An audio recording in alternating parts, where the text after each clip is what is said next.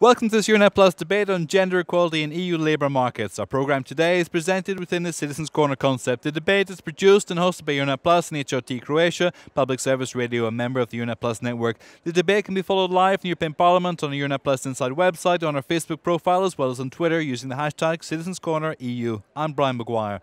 Joining us today to discuss gender equality in the EU's labour market, Malin BJÖRK, MEP from Sweden, United Left, Manuela GELENG from the European Commission's Directorate-General for Employment, Social Affairs and Inclusion, Vladimíra DRBALOVÁ, member of the European Economic and Social Committee, and also joined by our student today, Sunčana Durića, a student from Radio Student Zagreb in Croatia. I'm Brian Maguire, and our first question to Malin BJÖRK today.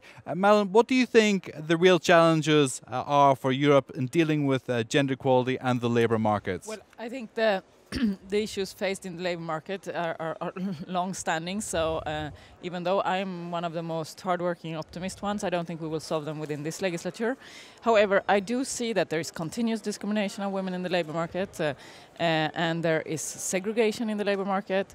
There is pay discrimination, which is extremely serious, and I can't believe that we are in 2017 now and not more is being done at European level but also at national levels to combat pay discrimination. And what it also results in is the poverty of older women. So if we have a pay gap, we have an even bigger pension gap. And we look at poverty situations in Europe today that are actually increasing. It is very largely a female phenomena. So it's single parents, mostly women, and older women that have very, very low pensions. So in terms of gender equality in the labour market, it is such a key issue for gender equality overall that we really have no time to waste. Manuela GELENG, what is the Commission doing to address these issues? Well, there are several instruments to support women on the labour market. Of course, we need to design employment and social policies in a way that they support employment of women. But of course, we need to say also equally that employment and social policies fall mostly in the remit of member states. Having said that, we have several instruments. We have funding instruments that support the conciliation of work and private life, the access to social services, childcare.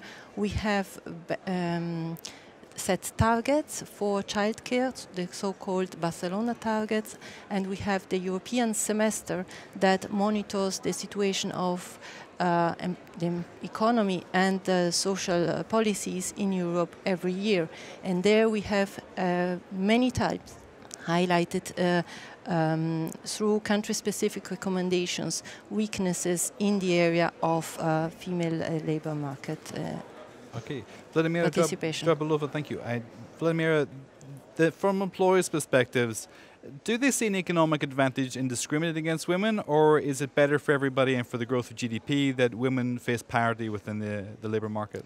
No, definitely I am representing employers, companies, and we are just affecting lack of skilled people on the labor market. So definitely we would like to see many women on the labor market and to increase participation and their activity, because in contrary it is lost of talents. But on the other hand, I am very positive because the last results showed that there are many positives. The participation of women on the labor market is increasing. Also, the participation in decision-making bodies is increasing slowly. And I think that we should focus particularly on segregation in education and labor market. And also, for example, women entrepreneurship.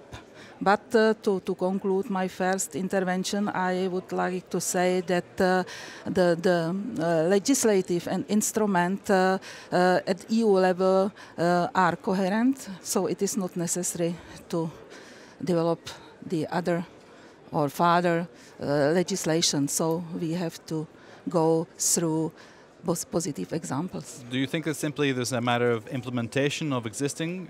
Definitely. I think that there are still gaps but it is necessary to better implement and to better enforce. Malin, do you think that the implementation is really the issue, or is there something more to it than that? Well, I think when you have a piece of legislation that doesn't deliver, you should examine what needs to be changed, and hopefully the Commission is doing just that, because that's what the European Parliament has asked for.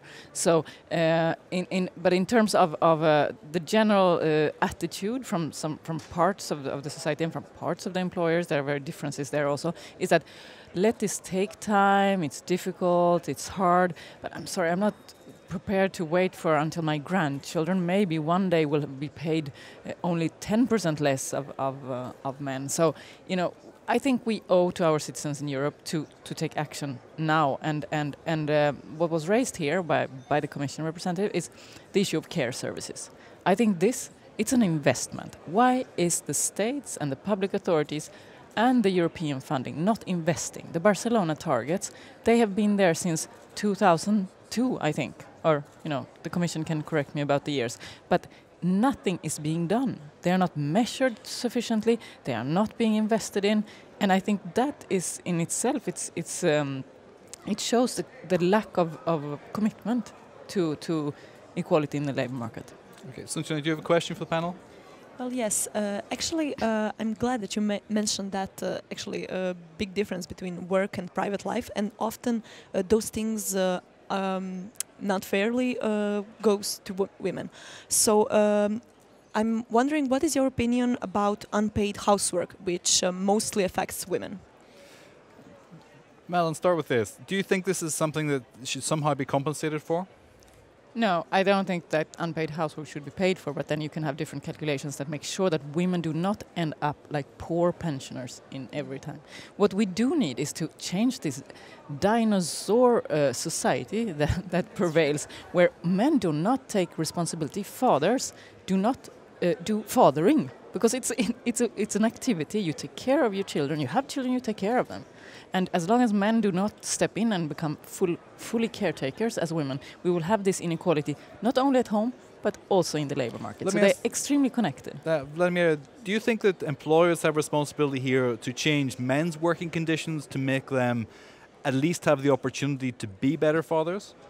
I think that is question for both men and women. I think that it is question of flexible, a new form of flexible form of work and flexible arrangement of working time. And please, we are speaking about work-life balance. There are two words. So, and it is about balance. It must be in favor of parents and in favor of companies. So it is the best solutions are always at company level. So because the work starts to be individualized, so we have to take individual solutions. So please let it on companies. Manuela, GELENG, the idea that women could finish with a 39% gap, 39% less in their pension at the end, there must be some way to correct that.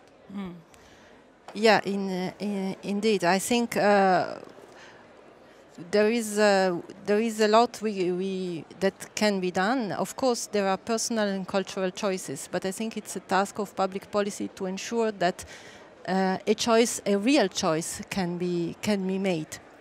And therefore, I think what we are currently looking at the European Commission level is for a new initiative which will be called Work-Life Balance, which looks at how to make a more gender balanced, how to ensure a more gender balanced take-up of working and leave arrangements.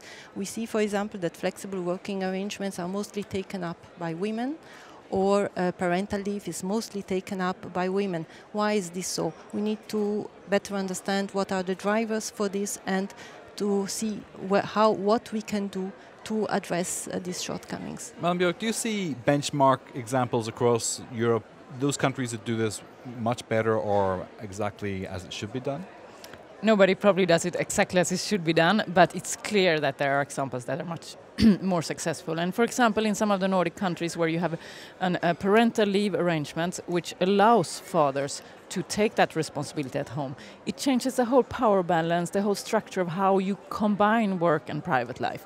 And in that sense, to say that it's an individual issue, leave it to the company, leave it to the individual women, let them become entrepreneurs, let them be flexible, for me, that is empty talk. We need laws that enable for more equal sharing of care responsibilities, and against discrimination and pay discrimination in But do you think there's work. also a leadership element in this? The Nordic examples you mentioned, was there a set of characters that established this is the way it should be done? Joe Biden, for example, one of the first things he did in office as vice president was to send a letter to all his employees saying, I don't want you to miss any birthdays, I don't want you to miss any family occasions. And he said this from the top. He said, you do this and I will be deeply unhappy with you. So from a very personal but leadership position, instilling within his team, these are the values that you hold for your family, for your workplace. Definitely. And that's what I mean, you know, like you can have influence if you do that as a prime minister, as a vice president or even as a big company leader. And it is your duty, I would say. It's not an optional thing. Of course you should promote that. But in the end, you know, we also have to make bold political decisions about combating the pay gap, investing in childcare and other care services, in making parental leave regulations work for both fathers and mothers.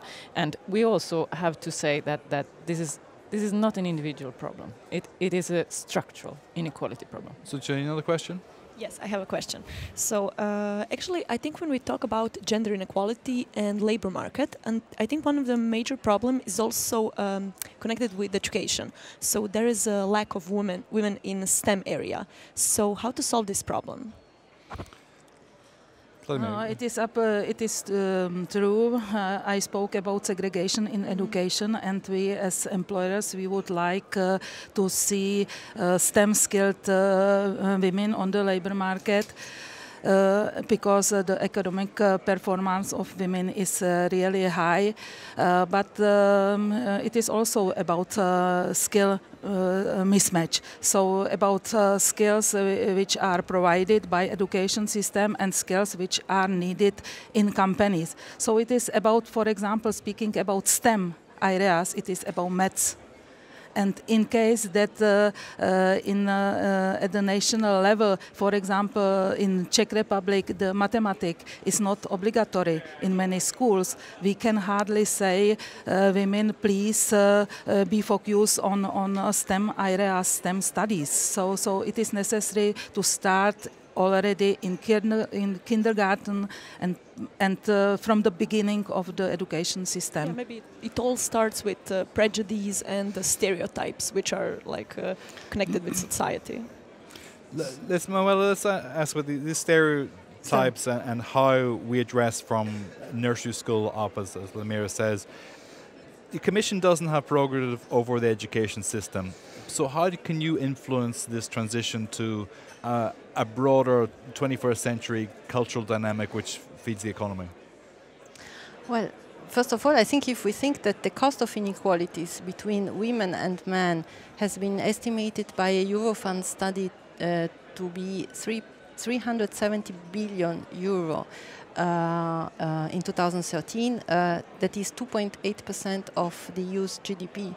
It's a cost to society. So we have the best educated female, best educated ever women, and it's really a waste of our resources if they are not on the labor market. And I think we need to make sure that they are involved in all areas of economic of the economy, not and that they enter into the science area, because this is where there are many jobs. But we also need to make sure that once they are in the labor market, they make a good career progression. And because they often get on and off, or they have career breaks, their career progression is often less good than that of men. Do you think entrepreneurship is a particularly tough route for women to follow then? Because you can't just give up your business to go and look after the children in the same way perhaps you could take time out from a structured professional career. Well, I think many women have gone into entrepreneurship precisely because it allowed them to better organize their lifestyle.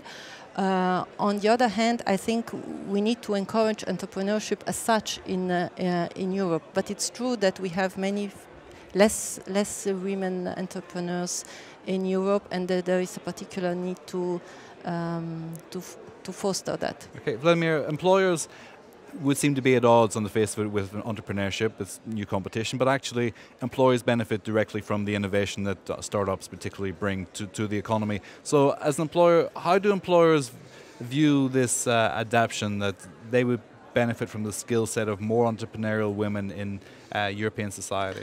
I think that we don't understand it as a competition. I think that it is good to promote female entrepreneurs. Only 30% in Europe of entrepreneurs are women. So I think it is one solution. And it is not forever. It is necessary to support basic skills for all, for men and women, and to give them options during the whole life cycle to be employees and to be entrepreneurs. Malin BJÖRK, does that pre-necessitate a structural support across Europe which allows you to adapt your career, that at one point you're in a structured job and the next you are able to go into an entrepreneurial environment and then perhaps to raise a child and then go back into one of these other options? Do we need to have a baseline which allows people to adapt in this kind of economy, bearing in mind that many of the jobs that exist today won't exist in 20 years' time, and that the automation of society is going to make it even more challenging to fill the workforce? Well, I think, you know, I do think that we are a little bit on a wrong track when we say that it's all about entrepreneurship, it's about the flexibility, and that it's also to women to build that into their careers, because the care needs are there as long as we have children, as long as we have elderly people. So I think the baseline, what we need, is that there is care services for old people, for people that need care, for children. And then we can start to think, how do we organize society to better have this work-life balance? Well, I think a feminist demand since very, very many years is shortened work hours. 6-hour working day. Given the kind of surplus that we have generated the last 40 years, how come we haven't shortened the work hours? Because, and for me, it's just a problem of ill-redistributed surplus. It should have been invested in care services and in shortening the work hours. And then we could have both women and men having this kind of flexibility in their life, but it has to be not fallen as an individual responsibility at every time in your life. Sit there and organize. And it becomes very much of a class issue also. We have very, very many women that are suffering under decreased labor rights and austerity policies. And they are left alone to do the caretaking and to organize their life. I don't know what they think about demanding them to be even more flexible or entrepreneurial. I think it's, actually an insult to them. Do you think that there will come a moment in the not too distant future where governments will simply have to redistribute this work environment just to have a sustainable workforce? Because automation is going to take away millions of jobs across Europe. And democratically and for a sustainable society and how people measure the wealth of the value of their lives, do you think that in that moment the whole game changes? Yes, I do think, because I think this is the future. The future is not to work, to work more. The future is to increase the quality of work and the quality of the time you don't work. And that means that we have to rethink this. But that demands a certain level of public services that functions and a social security system that delivers. Okay, Manuela, the future scope that the Commission has, it doesn't look that far ahead, but how are we preparing for a more automated society where the working hours are going to change, the transition to a different style of life is going to change, where the care needs of a growing elderly population are going to become what some would say a burden, others would simply say is our responsibility to deal with? How are you lining these policies up?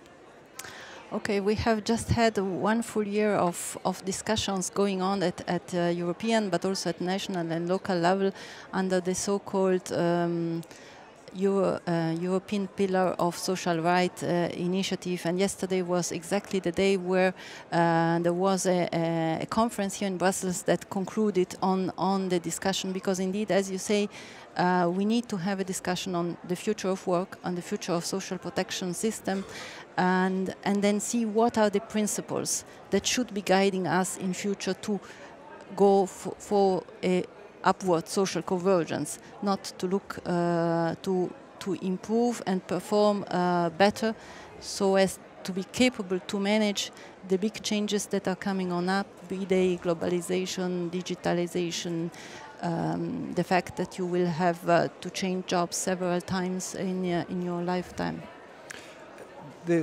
Vladimíra, on the very basic perception, as an employer, you'd want to pay people the lowest possible wage. Why is the workplace not filled with women then? I don't understand now the question. Well, the pay gap is so massive that surely you want to have more women in the workplace and get rid of all the expensive men. I can tell you that this pay gap is understood as a lack wrongly, as a lack of pay for equal work, but it is more complex issue. I think that this equal pay for equal work is just at the company level is already implemented, applied.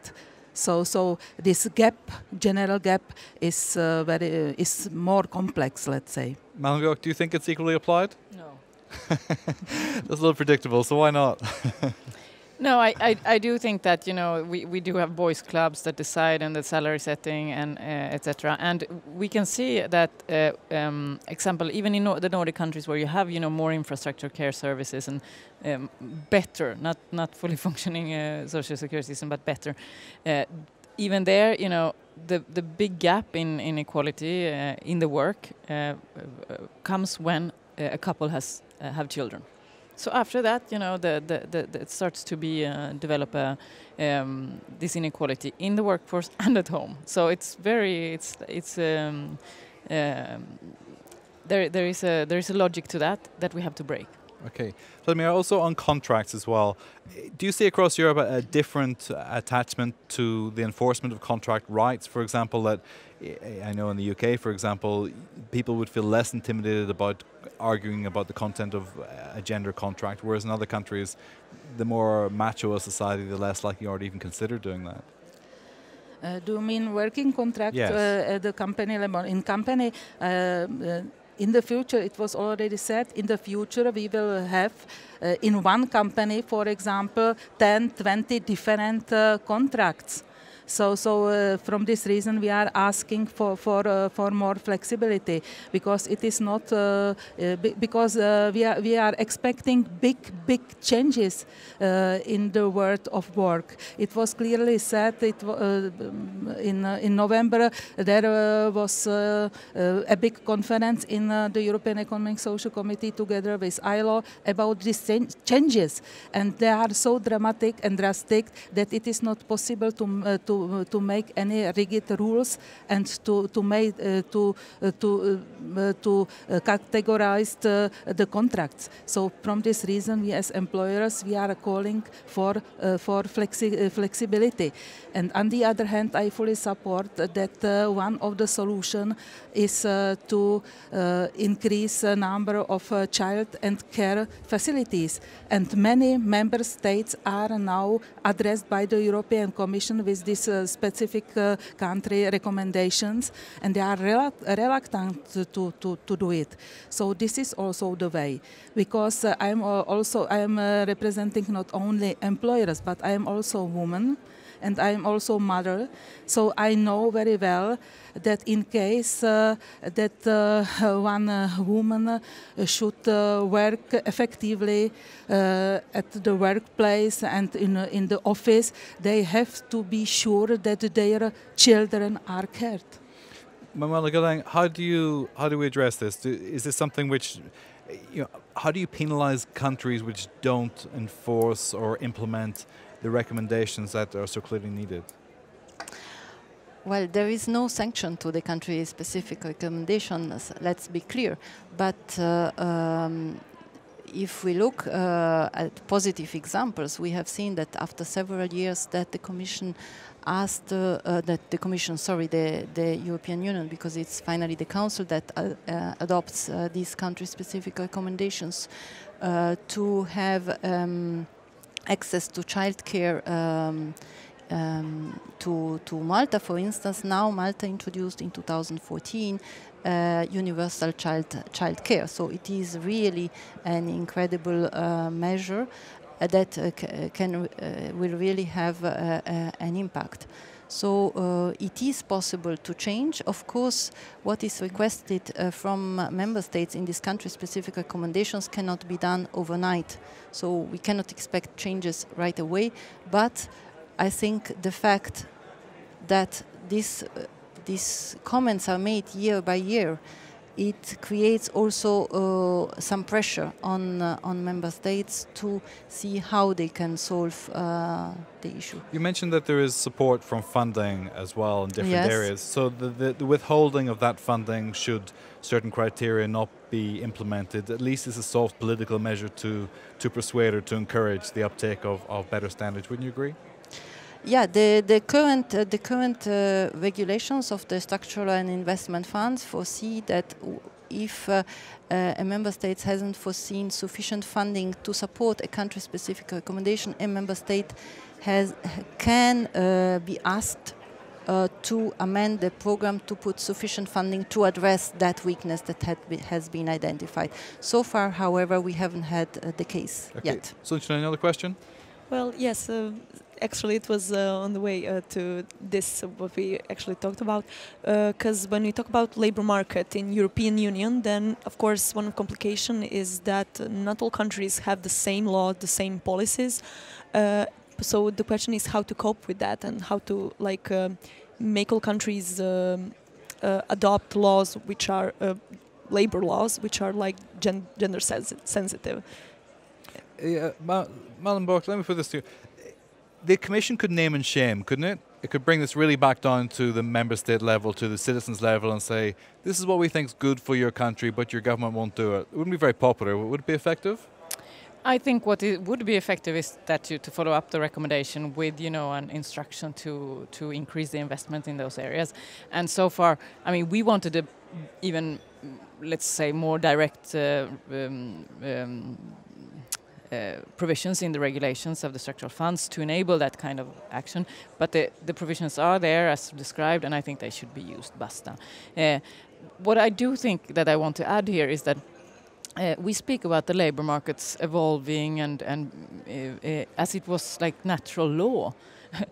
Let's be clear, we have very different visions on how we would like the labor market and the society to develop. That's why I'm in politics. I want labor rights to be reinforced. I don't want to see in one working place 15 different contracts. I don't think it's good for equality in Europe. I don't think it's good for gender equality.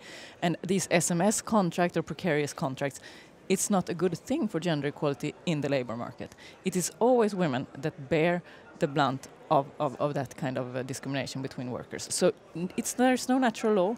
We have to fight for having good working conditions and for having good societal organization of care, and we have to work for these things both at national level but also at European level. Vladimíra, would transparency of contracts as a requirement go some way to solving this problem?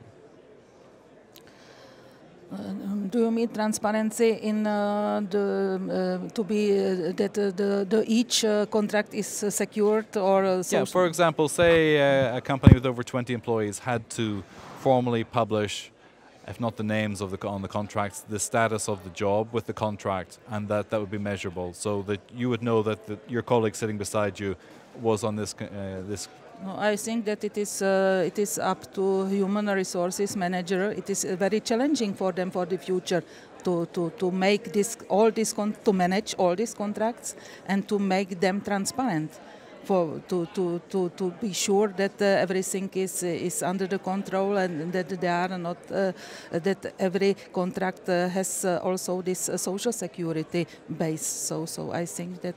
Well, why is it, Manuela, Why is it so difficult to have transparency of contracts, given that a company has to equate the value of what it gives its employee with the value of the return on the work? And a lot of the time, especially for lower sector jobs, that's really a matter of calculating units of calls answered, meals served, floors cleaned. You know, is there some problem with implementing transparency? Well, I think this is one of the issues that have been discussed under the social pillar that I mentioned just before, because I think what we see now is that we see different types of contracts, and under some type of contracts, access to social protection is not foreseen. So we have workers that have all the rights, all the type of coverage that exists in member states, and others that are totally outside of that system. And I think it's important to have to reflect how we can address these issues. Okay, let's talk about retirement age.